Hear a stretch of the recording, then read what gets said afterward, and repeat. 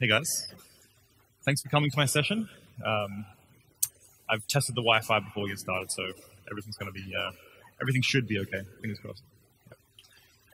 Okay, so my title, the title of my session is getting started with Windows Server containers, and I don't work for Docker or anything, even though I'm wearing a Docker t-shirt. It definitely looks like that, but I'm not here to sell you Docker. I'm just here to talk about it. Give the concepts, really talk about the processes, and really go through what containers means for Windows Server, and you guys can make your own decision up. But it is a really fascinating tool, and I really want to go through and share with you guys some of the insights I've had into it and some of the experiences working with it.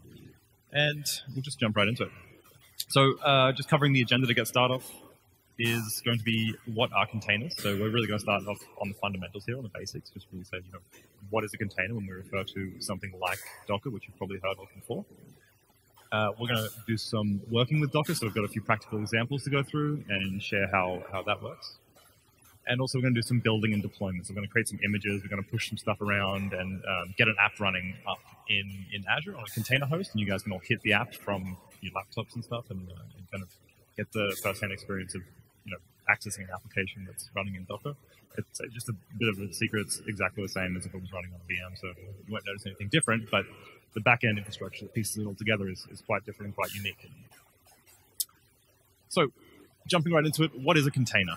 So, when we think about what a container is, we can sum it up very simply, in a basic essence to really say it just wraps a piece of software in a complete file system needed, that contains everything that is needed for that application to run, and only things that are needed for that application to run. So historically, when we start thinking about software and we start thinking about, what software we might deploy to servers, we haven't really had much say in what else is on that server. We've said, we just have the base operating system and whatever else is installed in that, all the versions of PowerShell, all the versions of everything, and we also get our app, right? We didn't have much of a choice in that. We could, systematically go through and uninstall a whole bunch of stuff, but now we're in a position where we start talking about things like, we start to talk about the cloud, and we start to talk about running our applications in the cloud. There's a cost associated with everything. So now it's really important more than ever to really be sure about what we're actually running up there and what we're paying for in the cloud. So that, essentially, this is where the concept of a container comes from. We really want to just have exactly what we need and nothing more. You'll notice a trend in this when you start going to more and more talks throughout the next couple of days where people are talking about, even this morning, talking about slimming things down, making them smaller, making them faster. It's a clear future for our industry. So another thing that containers offer, they offer essentially a way to bridge the elements of development and operations together. So we have this aspect where we traditionally as ops guys, like I have a background in operations also, and I've worked with servers a lot and had to stand servers up for development teams that want to deploy their applications, right? So this is my sort of area or silo, I guess. And then you'll have the developers who want to just build their application. Like they're just like, man, I don't care. That's just a server. That's your problem. I just want to deploy my application. So one of the things that Docker actually allows and containers actually allow now is to shift some of that responsibility over to the developers. So we can say to the developers, hey, you can actually build your own system, your own file system that encapsulates your application and package that all up into a unique image and actually push that in through some sort of CI/CD pipeline or through to something that might be handled by a more operations-focused team. But we are shifting some of the responsibility back to the developers to say, you really have full control of what's in here. So you know exactly what's in here. So it's no more like, oh, you didn't give us this on this server. Well, you could have added that in. So there's also a collaboration aspect when you bring those two teams together. And containers are part of one of the many tools that can bring that together. So it's not the icing on the cake or the silver bullet. It's just one of the reasons that they can collaborate easier. So usually when you look containers up online, or you've done a bit of research, or you've looked around and talked to people, you usually see this sort of image where people are like, yeah, this is a container, and they encapsulate it by saying, you've got all of your stuff nicely packed inside, as if you just moved across countries or something, and you've got all your things in there like you're moving house or something. But it's not the reality is that, this can be the ideal solution, right, where you have everything in there. But most of the time, it usually ends up looking something like this if you're just getting into, playing with containers to start and really working around with them. So it can be like this, where you end up with a broken container with all sorts of holes in it. And I think one of the things I want to highlight today as well is how to avoid this situation where you do have a container that looks like that, because that's not healthy. And also, some of the tips for working with the deployment of the containers, which can be kind of the tricky part, essentially. So there's a couple of types of Windows Server containers, which we're going to be focusing on today. So we have two types. We have the Hyper-V containers, and we also have the Windows Server containers. So essentially the difference when we start talking about the two different types of containers is essentially at the isolation level. We have Hyper-V containers, which offer a different isolation level than Windows Server containers. When we start talking about Hyper-V containers, we're talking about they're not actually sharing the host's kernel. So on the opposite side of that, where you have standard Linux type containers or Windows Server containers actually share the host kernels, the host operating system's kernel. When we start talking about Hyper-V, we actually have a associated Hyper-V machine that actually encapsulates running that container. So it's more secure in a sense where you have your own resources provisioned for that specific container. There's also quite a lot of other features with the Hyper-V containers, and I think there's actually some more information on that in another talk. Not sure by who, but I think it's tomorrow. Sorry. But we're going to be talking about Windows Server containers today and really focusing on this topic. So what is Docker? You've probably heard a lot of people talking about Docker. Docker is essentially the engine that drives containers for the Windows Server platform. So when we say Windows Server, we're talking about Windows Server 2016 in a sense. But it is the engine that powers containers on the Windows platform and also on the Linux platform. So we have a shared engine that is used between multiple operating systems, multiple platforms to tie things together. So it's been unified in that sense. It is an open source project on GitHub, as you can see. It's developed in Golang, and it is really, really popular and kind of a success story in the open source community. It's one of the major open source tools that's been actually picked up by one of the bigger companies like Microsoft and said, hey, we want to incorporate this into our operating system. So that, I believe, happened early last year, and that was one of the huge milestones for not only a company like Microsoft to kind of go, hey, we're going to incorporate this open source product, which they have been doing a lot more of, which is awesome, but also for someone like Docker to really collaborate with them and get their product into such a well-known operating system like Windows Server. So I had a look before. I was sitting in the hotel, and I was like, I overheard someone saying, like, no, it's like a hipster technology. Like, we're not going to. People wouldn't really use that because it's so new, and I think it's just kind of a fad. So I had a look online, and this is actually like the third or fourth top result when you just type in Docker space. It's like Docker hipsters. So I actually was like kind of curious because I think it's something that's a lot of people would think. They just go, it's just one of those fad technologies that no one's really that interested in, and you have a lot of hipsters who are really into this sort of thing. But it's not really the case. This thing being picked up by a company like Microsoft and being trusted enough to be incorporated into the operating system like that is a huge milestone. And it's not a representation of a fad technology. It's something that is here to stay. It's something that really revolutionizes the way we work. And it's something similar along the lines of this is one of those changes. It's not an incremental change like Jeffrey was talking about this morning. This is one of those changes that really is more of a transitional change that we'll see a huge change in, like I said, the way we're all doing operations style of work, and also the way we collaborate with the developers to do work. So it's a new operating model also. I think we've touched on this a little bit already, but as you can tell, it's a complete new operating model. We throw away a lot of the traditional tools that have made up what we traditionally know as operations. So when we think of things like maybe I push out software with something like SCCM, these traditional sets of tools are no longer really used in the sense when we start talking about containers and creating container images and pushing container images and deploying that sort of software. We won't be really talking so much about how Docker integrates with traditional aspects of software, because there are some things that it will still touch on, but it's important to know that it's a completely new operating model, and this is a really big change because it can be really scary, right? We look at this and we go, a complete new operating model is like, we have to rethink about how we've done everything so far. So deployment, packaging, monitoring, all these sorts of things just completely change. But that's the kind of fun thing as well. That's the industry we're in, right? We're in an industry that always changes. This is part of it. You really have to be open to change, and that you probably wouldn't be at a conference like this if you weren't open to change. And going on from what everyone's been saying so far, we're changing. This morning was a really good indicator of what's happening with the products that we love. Everything's changing so much, and again, this kind of falls into line with that concept.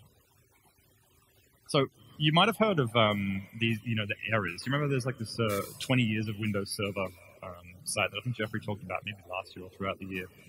But basically, there's a concept of these stages that we've gone through, right? So there was a server for the masses, back in the day when it was like everyone had a server, it was like running NT and under their desk or something. And we kind of moved through these stages where we went, up through the enterprise era and the data center era up into the born in the cloud era that we're in today. And that kind of comes back to this slide here. And I wanted to, just kind of highlight this a little bit to say, like, this is a sense for modernized born in the cloud type applications. So when we talk about software development and running software on things like Docker, we're talking about applications that are built in a way where they have a very minimal footprint. They're very fast. Think .NET Core. We're moving to .NET Core anyway. So you can think about that as being a perfect framework for something running in a container. It can be a little bit hard if you start to go back and like, I want to run assembly in the container or something like that. That sort of thing that can have additional overhead or maybe not assembly is the best example because it's very low, but something that requires more monolithic, old school, traditional style frameworks to really build up is not always going to be the best option in a container. And yeah, it's not for things like domain controllers. You don't go and run your your production workloads, like your production SQL server that powers your whole business on a set of containers at the moment. But it's something that might be on the horizon. Okay, so yeah, how did we get here? So we've really evolved through the physical server. This was something that we all loved bare metal at one point. We were all about bare metal. Like we wanted to have those physical servers. That was what really made us happy. And we really went through the stage in the server for the masses stage and the enterprise era, right? We loved that. We built data centers. We rolled out Windows Server 2003 to everything. We had these huge racks, huge data centers. And we kind of got to a point where like this is costing a lot of money, and we have maybe one app or two apps running on some physical hardware. And we said, hey, we need more apps, or we need more space, or we need to continue this further. How do we logically move to the next step, both financially and efficiently as far as technology is concerned?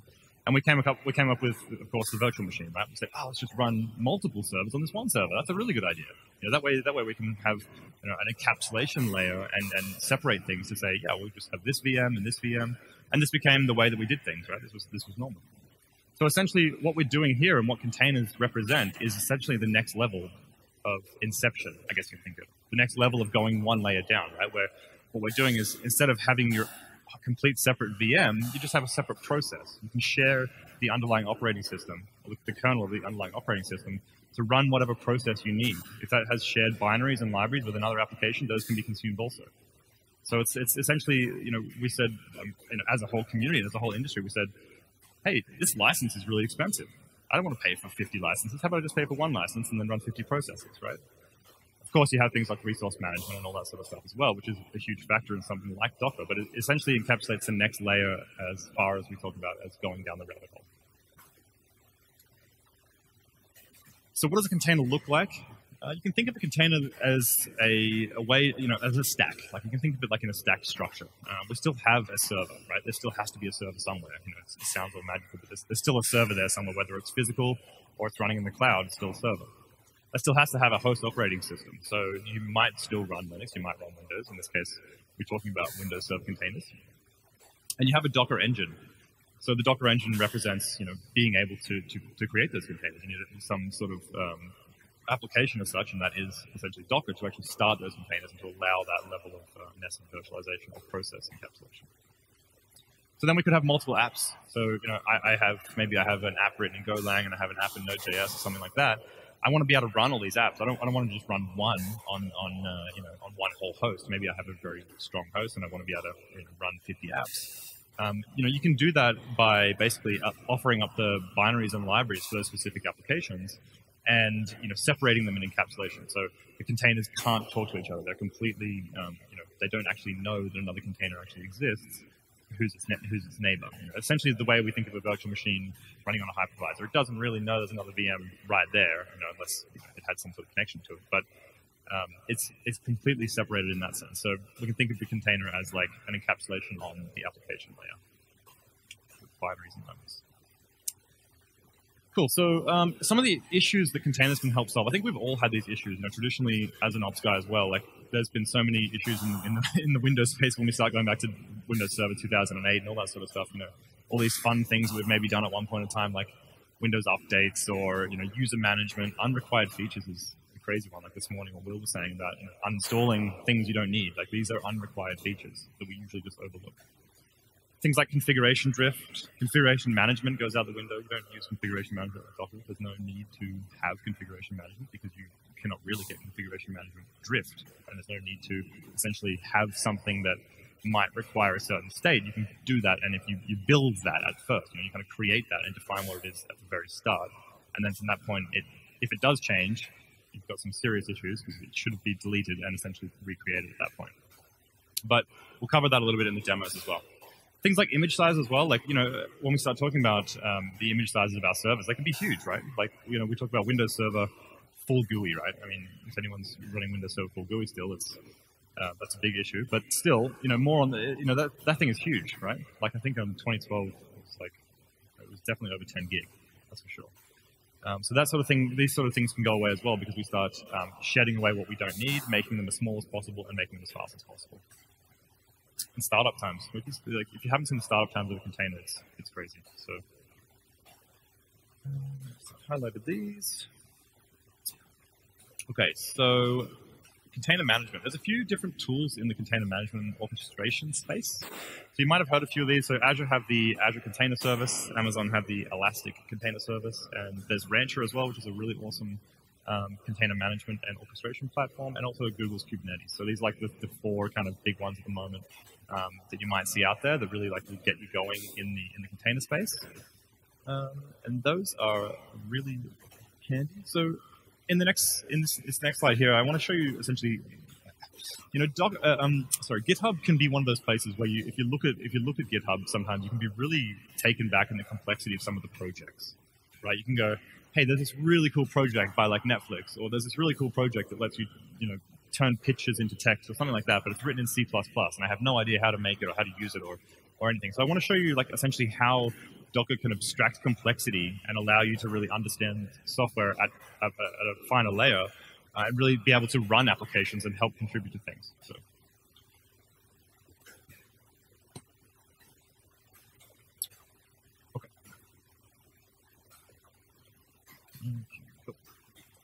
Okay, so I've just pulled that repo down from GitHub, and if you just have a look at the Docker file, so we haven't really talked about a Docker file yet, essentially, but quickly, the way a Docker file works is essentially a set of commands, or it's basically a text file that lets you step through and associate layers with your image. So when we talk about an image, you can think of something, if you're familiar with something like SCCM, where we all had golden images that we deployed out, we're going back to that concept again with Docker images, right? We're defining a couple of steps that we actually want to run, and then we want to have our application running or our image created based on those steps. So at the moment, I'm just going to be doing this on this first demo will just be on my laptop, which is not Windows specific, but the next one will be in Azure. I just want to show you the removal of some complexity here. So I have this here. All I simply want to do is create an image from this. So I'm just going to do a Docker build. I'm just going to do it in the current repo. And I'm just going to tag it as example. So you can see what happens here, and it was really, really quick. So basically, because I have some caching going on because I wasn't really 100% trusting the Wi-Fi. But essentially, there's a couple of things happening here. So we have some steps happening, right? And you can think of steps as layers. So in this sense, we have the concept of the first step is actually going, okay, where do I start with this? Like, this is an image. You're creating a new image. But where's the base layer, right? I need something to base this on. So we're actually basing this on another operating system called Alpine Linux in this sense. Then we make a working directory, so we're just doing a make dir, and then we have a working directory, which is our current working directory there. And then we run an npm install, because it's a Node.js application in a sense. We do some port exposure, and then we just run npm run, right? So we're just running our command as normal. And then now that we've created that, we can actually see that image available. So if we just have a look at Docker images, it's just the third one there. So let's just do a Docker run, and we'll just do this, and I'll explain it here shortly.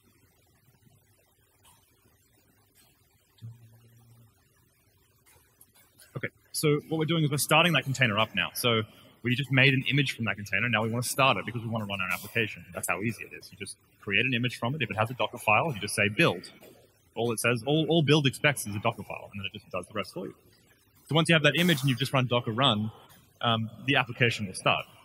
And what I've actually done here is something called port mapping. So there is, inside the container, it's a web application, right? This thing is a web application. It's written in Node. You can see from the repo that it's some sort of web application. In this case, it's actually one of Netflix's applications they use. And I need to be able to map that port inside the container to some port on my laptop so I can actually, communicate with that web server itself. So I'm doing something called port exposing or port mapping in this sense. So I can actually access that application now by just going to localhost.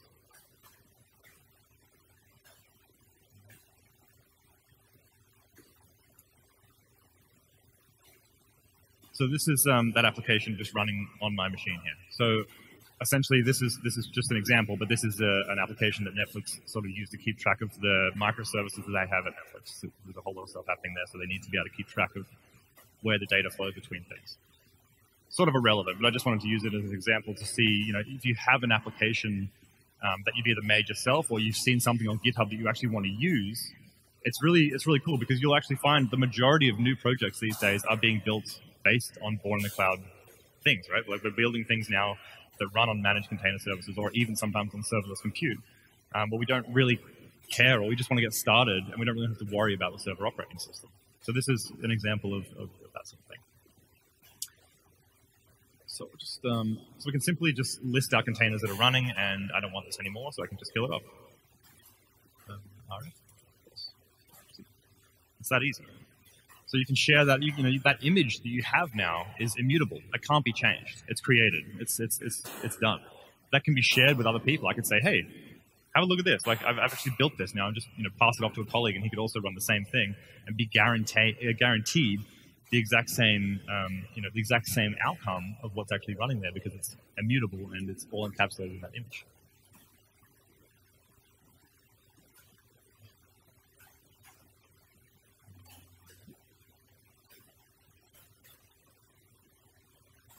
All right, cool. So that's a basic example, and you can see you'll find most Docker files in any sort of repository you have a look at on GitHub.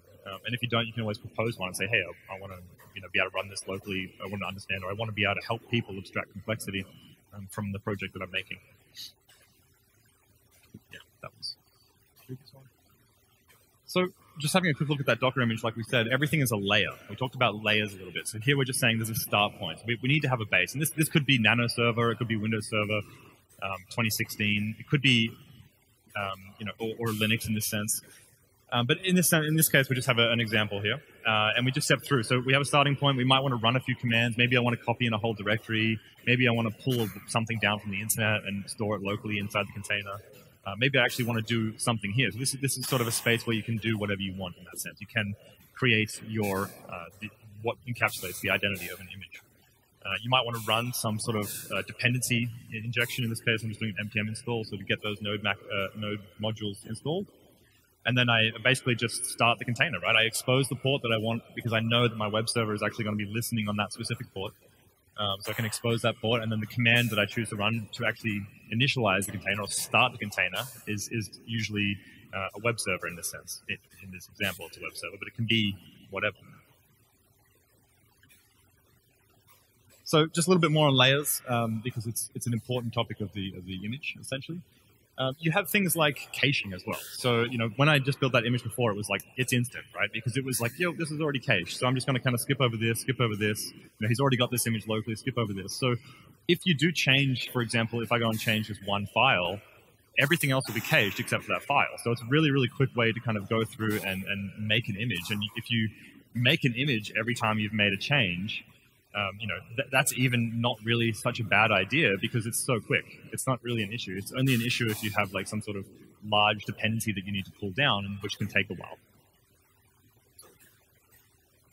So, but I guess a good question is like, what about the traditional sense? Like, why are we really going through all of this change, and what's really wrong with the traditional sense? So let's say we have these three applications, right? So I have an application in .NET, or ASP.NET. I have these are all web applications, let's just assume. I have one in Node.js and I have one in Golang, right? So what's the issue with doing something like this? This is what we've always done, right? We just put a load balancer behind our application, and we scale our application out, and that handles our web traffic, right? This is usually how we've handled things, and up until talking about this now, this is still what we all do. So one of the issues with this is, say we scale these out. We have 3 or 6 servers that run our .NET application and 6 for the others and stuff like that. That can be quite expensive. And let's just think about what's involved in that, right? We have the guest operating system, and we have all of the things that the guest operating system has on it and all the dependencies it has, all the other packages that it needs just to run other things that aren't really even related to what your application is doing. So there's been a lot of improvements in this space where packages and operating systems have been slimmed down. Like Nano Server is a really good example of just removing things that aren't needed anymore because it costs money, right? We're running everything in the cloud now, so we shouldn't be paying for things we don't need. So we can kind of, when we start thinking about this idea, it's like, well, I don't really want to have 9 servers or 10 servers that are just kind of sitting there running this application when I can do this in a more modern and cost-efficient approach. So we do something like this, right? We have a container host that sits in front of it, right? We have a host that's responsible for receiving our incoming connections. We put a load balancer in front of that. So, you can have more than one host here, and we'll talk about clustering a little bit later on. But the idea here is that you're essentially passing off the responsibility of the load balancing to a container host. So the container host is in the concept just before that we were messing with, the laptop was the container host because it was running the container. But in this sense, we're going to have Windows Server 2016 as the container host. It's going to be running our containers. And if we have a request coming through, so this might be a request on, just say, port 85, right? Someone's hitting this container host on port 85. And of course, you could do some DNS magic here to make port 85 just the default or, for that specific app or that specific route. But imagine this is the request coming through on port 85 to the load balancer's DNS name. It's going to route that request to whichever app has been mapped on that port of 85. So if you say in your ASP.NET application, hey, listen on port 85 for incoming requests, then it is only listening on that port. So we simply just would map that, and there's some port address translation and network address translation and port address translation that actually happens in between here. Bit of a simplistic view on this because it can be quite tricky to understand. So this is a good way to go through it. But you can think of it like that. So I have a request coming through on port 85 that gets routed to whichever app is listening or being exposed to the container host on port 85. Just like I might have another one on port 8000 coming through that might be listening. I have my Go app listening on 8000, so therefore that request will get routed to that container.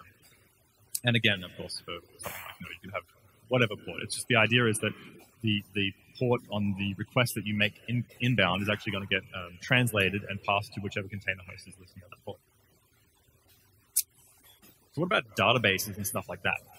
Like, what about if I don't want to expose a database to the internet? I don't want to get people to be able to do any sort of weird things with my database. So, Node.js and MongoDB go hand in hand. So most apps you see in Node will have a MongoDB backend.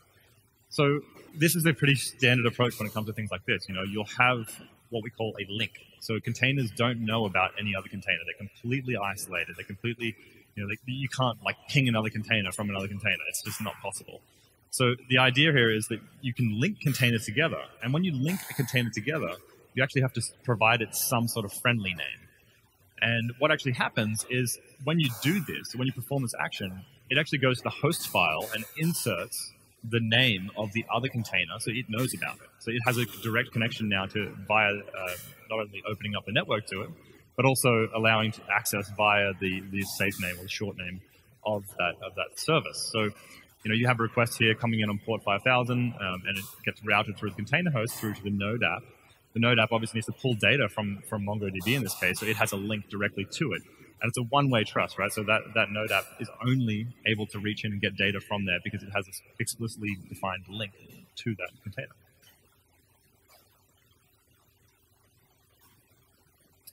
So clustering. So this is more of a realistic way of how we would handle something like this in production, because we want to have everything load balanced. We want to have everything highly available.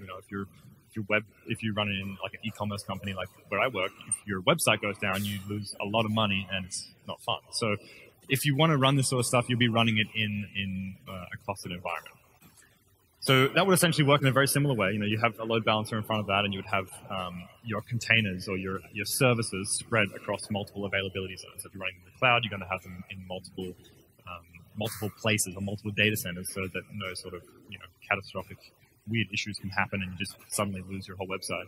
So in that sense, you would have some sort of layout like this, right? You could have a shared database still that's running, anywhere. It could actually be running in a VM. It could be running even on-prem or something like that. And you could have your container, or the front end of your web application kind of horizontally scaling out in containers based on the cluster of that. So you could have multiple container hosts in multiple different availability zones that are responsible for balancing the load between the containers for your web application. So let's jump into, I spun up a container host on Azure because I wanted to show you guys how this kind of works here. So we have a container host running, and you'll have to excuse me, like I basically, it's running full GUI Windows. I don't know why, but it was the default option for some reason, so here we are. So, this is really cool, because check this out, right? So, like, this is what, so Windows Server 2016, like I said, comes with a feature for enabling containers. This doesn't actually install the Docker engine, it just kind of enables the functionality of container capabilities. There's a package provider for Docker, which you can just simply install. But this image, which is actually labeled Windows Server 2016 with containers, which you can find in Azure, it just comes with everything set up, so you don't need to do anything, which is pretty cool if you want to kick the tires. So let's have a look at some images, right? Like, so here I have Docker images. I did the same thing on my laptop before. One of the really cool things here is we're talking about true cross-platform here. I can have the exact same experience on my MacBook Pro as I do on Windows Server, right? Like, this is what Docker really enables in that sense. So we have things like Nano Server, right? We all love Nano Server. This is one of the greatest leaps forward as far as getting to that point of really making a really small footprint and paying far less for what we do with our servers.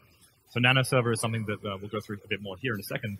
But we can obviously still run things like Server Core, right? You can still choose to deploy Server Core containers or Nano Server containers. So you're not really defined to say, I have to use Nano Server from now on. It's like, no, you can still run Server Core and any sort of workload that might run on Server Core.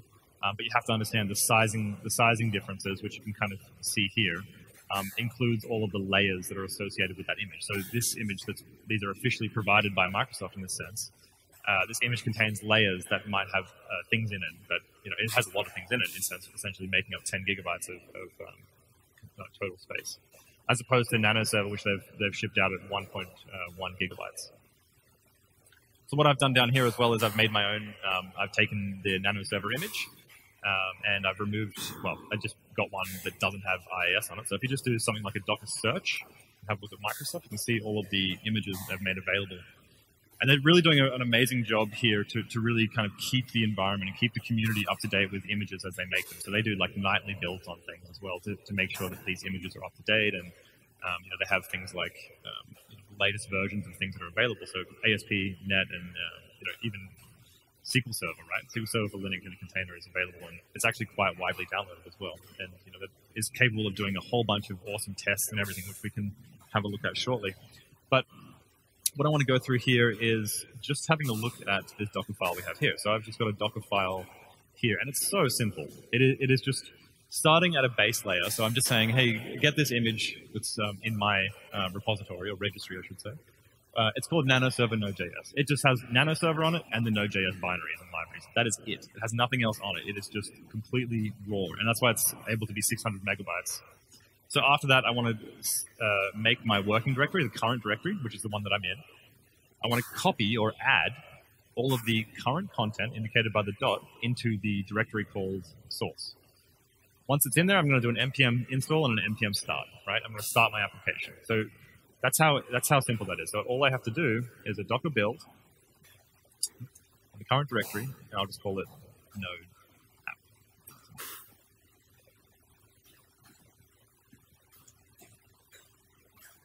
And it's done. So that you can kind of compare what that was just then to building a brand new server, deploying the operating system, deploying Node.js, and getting the application deployed to the server, which would probably take a long time in a traditional environment, I guess. So here we have that image built now, and you can see the difference here, right? So we have here's the one that I built it from, the base that I just built it from, 677 megabytes, And you can see when I added in my project, then I did an add from my current directory, copied that in. It ended up being 683 megabytes. So this application that I want to show you is just a basic application that I built for the purposes of this demo. It's an app called Beer Time, as you can kind of tell by the name of this. So it's a simple way just to kind of type in the name of a beer that you might like, and you can get some more details about the beer. It's kind of used for demo purposes here. So what we'll do is we'll run this, right? So we're going to do a Docker run. We're going to run it in detached mode. I don't want to interactively enter this container, which we can do, and we'll do that after this. You can interactively enter a container as you run it as well, but I don't really want to do that.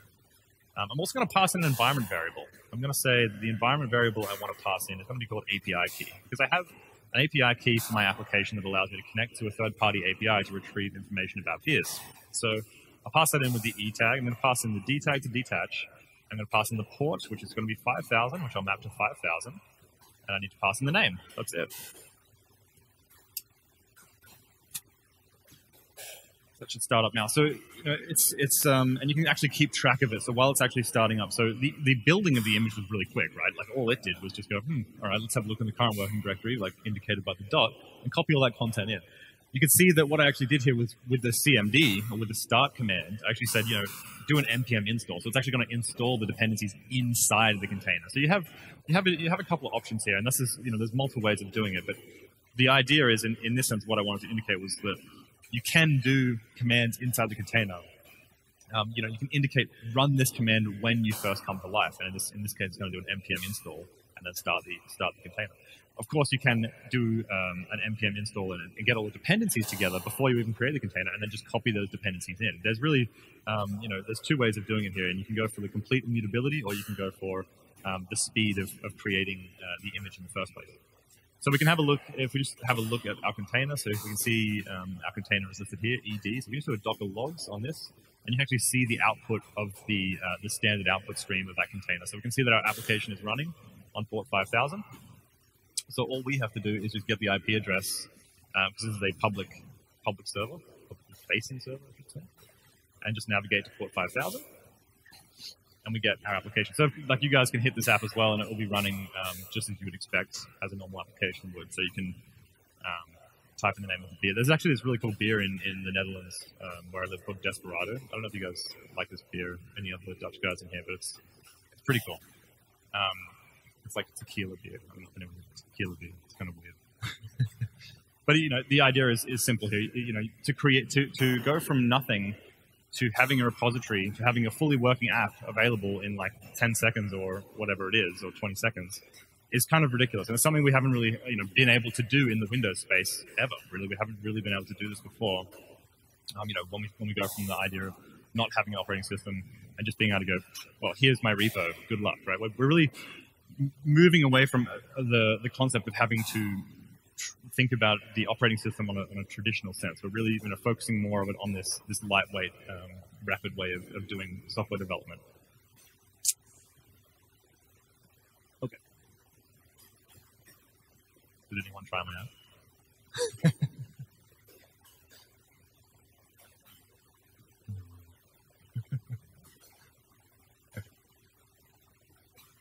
Cool.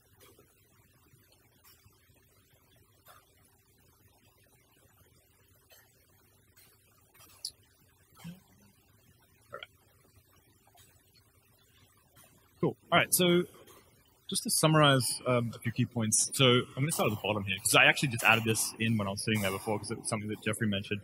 This concept is really part of transformational change. Like what we're talking about here is a huge change to the way we do things, and it's a huge learning curve. Like I still wouldn't even want to say I would know, I guess, like 10% of what all of Docker is. It's a huge beast, and there's a lot of people who have a ton of experience out there, running really modernized web applications in Docker. Like a lot of the big companies, like when you start talking about, Netflix and the big players in the field, this is sort of like, for them, it's been something that they've been doing for quite a while.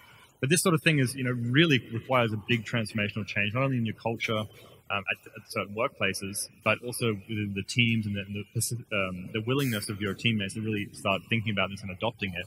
And if you're interested in this sort of stuff, and I guess the first thing you can really start to do is just really go, how can we incorporate something like this, or will we actually get benefit from something like this? If you have 100 web servers at work and they're all running Windows Server 2008 full GUI, that's a pretty hefty VMware bill, right? Like, or when you start paying for maintenance on the storage or maintenance on the SAN or something like that, it can add quite up. So there's a lot of managed services that are available. Like some of the ones we went through before, like Azure Container Service and EC2 Elastic Container Service, that can really abstract a lot of that complexity away and offer a solution to sort of push into a state where you can start to really focus on saving money and being financially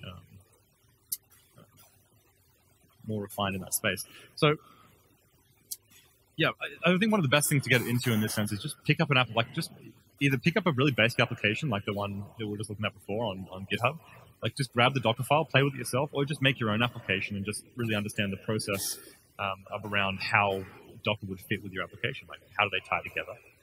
That will really help you open up the insights into playing around with it and really understanding it. Container orchestration systems, there's a lot of fads around container orchestration and management systems. There's like everyone will be like, hey, I'm the best one, like pick us. Like, you might hear a lot of people saying, oh, I need Kubernetes or I need this. It's like, well, just talk to me about the actual issue or what you're trying to solve. So that's something that can be kind of overwhelming when you first start looking into it, because everyone has a really strong opinion about what you should be using. But just remember that it's pick up something at your own pace and really have a look at it and really make your own assessment on what you should and shouldn't be diving into when it comes to the container management space. So it's take it upon yourself, I think, to learn more about applications as opposed to what they're running on. Like as an ops guy, like I've been in the case where I'm really obsessed and really want to know more about what it's running on. Like what are the resources like, what it's running on? What's the hardware like that it's running on? What's the networking like? What's the physical aspect of this thing? Like what is this physical thing? But as the days go by, we're really starting to have this more and more abstracted from us. I'm sure we've all seen that lately. Like this is where the cloud is going. Abstract that away, right? This is you just push a GitHub repo somewhere now, and it just deploys your application. That somewhere can be any cloud provider or any container orchestration system. But the more we're seeing is that the operations side or the server side is being more and more abstracted away, and there's more and more focus on developers being able to develop or operations and development teams working together to better deliver software and better deliver better working software and well-tested software. So this is something that we're seeing more and more of in every field that I've seen so far.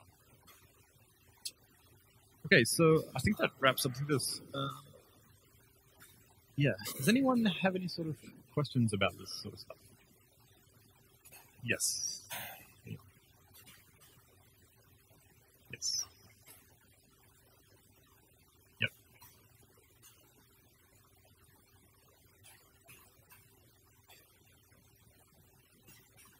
So yeah. So there's a default network that Docker actually installs as it provisions. So when you say when you install Docker and the Docker engine comes with a default network there, you can get away with using the default network a lot of the time, unless you're in a production sense where you want to have your own subset of networks and all that sort of stuff. Then you would really start digging into Docker networking, which is a whole nother topic. But realistically, that can be the case if you take it upon yourself to create your own VM, and then you're managing that VM and building the Docker infrastructure on that. Or you can look at it from the side where, hey, there's a managed service that actually provides me an abstraction layer of even the virtual machine. So you don't even really need to worry about that sort of stuff anymore with things like Azure Container Service and Amazon as well. Yeah, no, I know what you mean. And one of the things is, Docker for Mac and Docker for Windows, which actually are running a Linux VM underneath the hood to run Docker.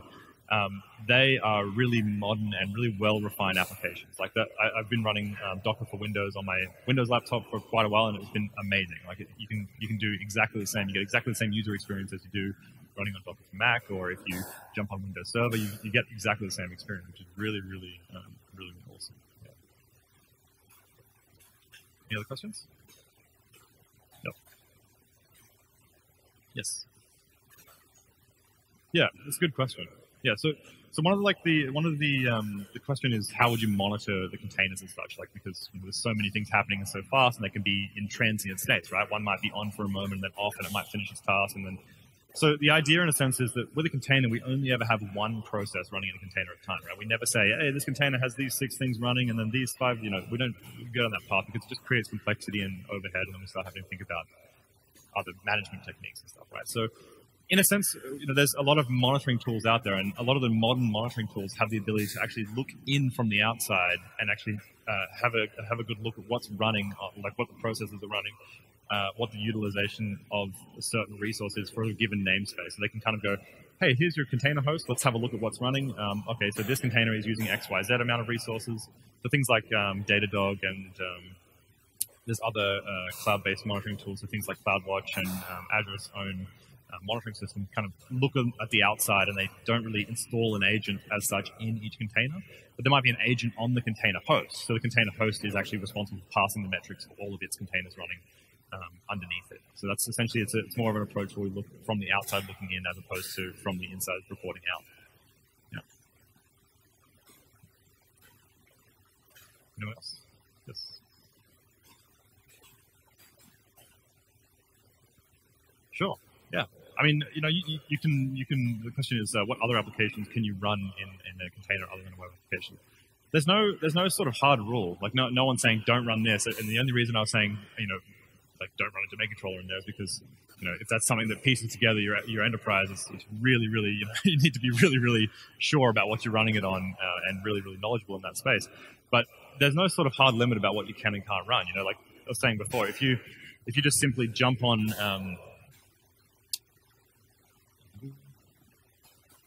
so I just quickly grabbed the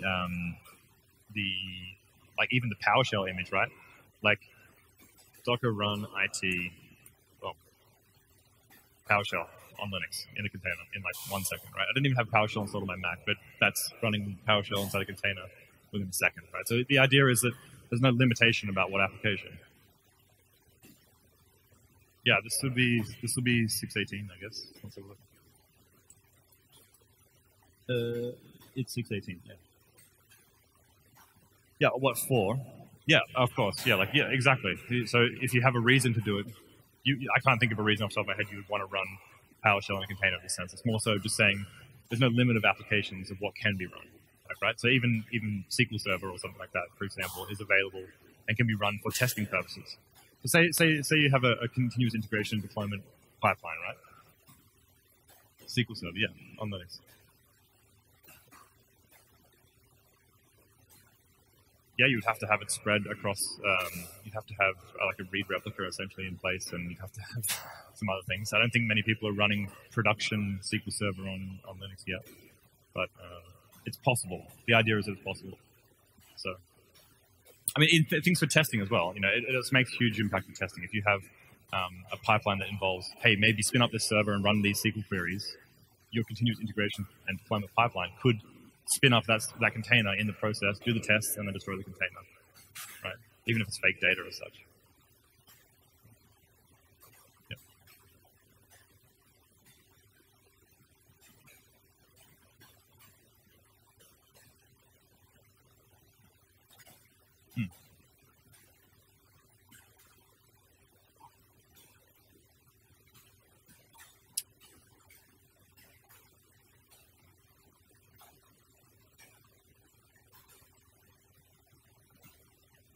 Yeah.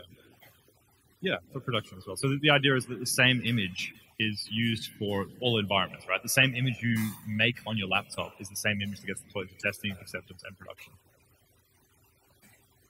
Yep. Sure. If SAP made an official Docker image that they were supporting, then it could potentially be the case. Sorry? Yeah. Yeah, of course, and that's what the registry is for. So there's essentially the Docker registry that's available. So if you just type in Docker search, you can kind of see what's available out there to really, and of course there's no official SAP one on there as you would kind of expect at this point. But sorry, too soon, yeah, just. But in the sense of what Microsoft are doing as well, like we just were saying. SQL Server. This can be run as simply as just doing, let's go download it, but because I didn't have it available. But that's how easy it is to get certain things, right? So if I say I want SQL Server or I want this because I want to test something, maybe you're developing a new application and you want to see if it's compatible with Microsoft SQL Server. this is exactly the first step you would take. You wouldn't hook up your production SQL server to see if it works. You would more develop locally with the SQL server on your machine. Yep, good question. How can we persist storage? Yep, exactly. Yep, that's a good question. So the question is how to persist data across containers as such. So what we can do is we actually can do what we call volume mapping. So the volume is essentially not stored, the data itself is not stored in that specific container. Like data can be, an example, the data could be on my laptop, and the container that I interface with could be created to map to that data storage. So the actual container can be destroyed at any time, but the data is persistent on whichever disk it is at that time. So my laptop, or running on a instance-backed, EBS store in AWS, or some store in any cloud, really. It doesn't matter. It's just about mapping that data, mapping the container to data. Yeah. Yeah, so essentially as part of your automation to create a container, you would say, hey, start up and hook to this data. And then if that's part of your initialization, it is, yeah, it's just called volume.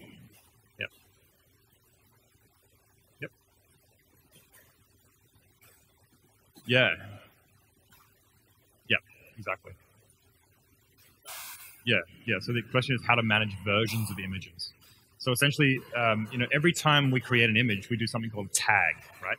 And if we don't tag it, it comes with a default tag called latest.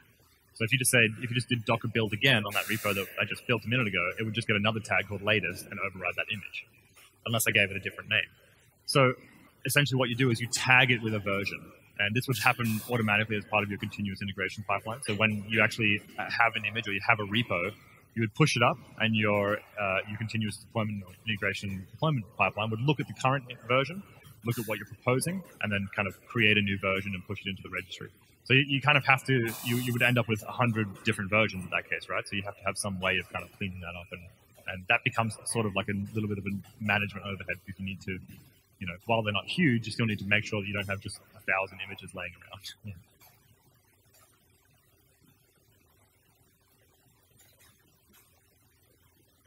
You can. Yeah, instead of saying just like I want Node.js, you can say I want Node 4.3 in the registry and pull specific versions, because each of these each of these images that we're looking at here is kind of just the front, but you can actually get a specific version of that that's available. Yeah. Okay. A couple more minutes. Yep.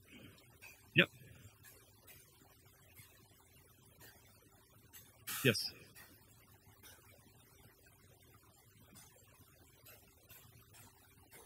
Yep.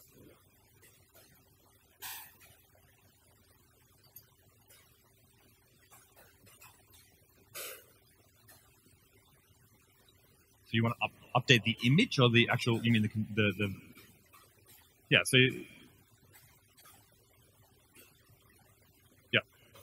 Yeah, so in a sense, when we're talking about containers in general, if you're talking about the host, like the actual host that it runs on, yeah,